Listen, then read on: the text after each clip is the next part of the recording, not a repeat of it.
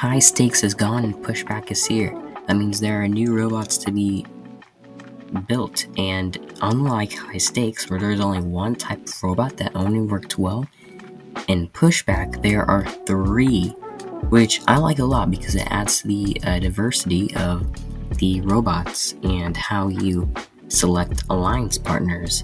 It's gonna be a great season, and yeah, we get 3 instead of 1, which is great. We have the C-bot, the S-bot, and the basket bot. I'm gonna go over each of the bots separately, and then I'm gonna rank them at the end. Starting off with the C-bot. Now, the C-bot, its probably most important factor is the fact that it can score pretty fast. And in pushback, having a bot that scores pretty fast is super important, or if not the most important factor of winning a match. Like, if you have a high speed scoring robot and it can hold a decent amount of blocks, you'll be set. And this is what the Cshaped does well. You intake from here, and you just fill up blocks in a C-shaped pattern, and you score the high here, and then you can piston go up and down, and it works great. No color sorting on this one, or I haven't seen any that you can color sort on, but I mean, I feel like color sorting in pushback is not as significant as it was in high stakes, but I mean, I wouldn't worry if you don't have color sorting, but I haven't really seen any C-shaped color sortings. But this is really great at scoring, at moving fast, having holds a lot of blocks, and it keeps your opponents up on edge. I like it. C-shaped bot is pretty well. Moving on to the S-shaped bot. Now, the S-shaped bot, its most important feature is that it can hold a lot of blocks. Now, it takes through here. It goes up and around and like that, like an S. So it holds a lot of blocks, although it scores a little bit slower than the C-bot does. So if you're focusing on scoring fast, then I'll probably build a C-shaped bot. If you want to hold a lot, I mean, the speed from the S-shaped compared to the C-bot, like, the C-bot can score faster, but the S-shaped bot is still pretty fast at scoring, which is great.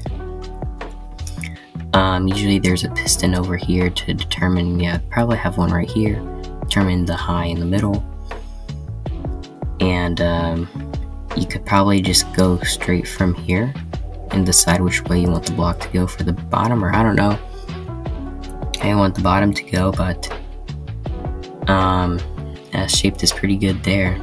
I've also heard of some color sensing S-shaped bots where they have like a basket attached to like the back or somewhere on the robot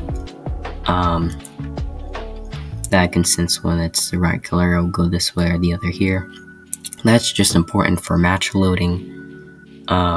A-shaped bot is really good at holding a lot of blocks and scoring good, like de-scoring like opponents, and yeah, it's pretty great. Go on to the last one, the basket bot.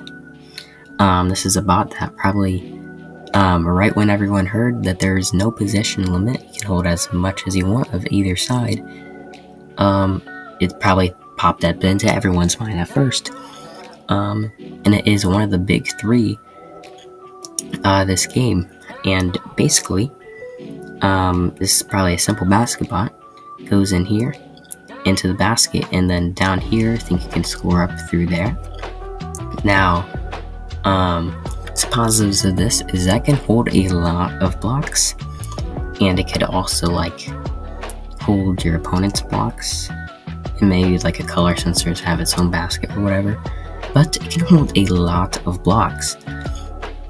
The downside though, and is probably the biggest downside of the basket bot, is that it doesn't score it doesn't score fast.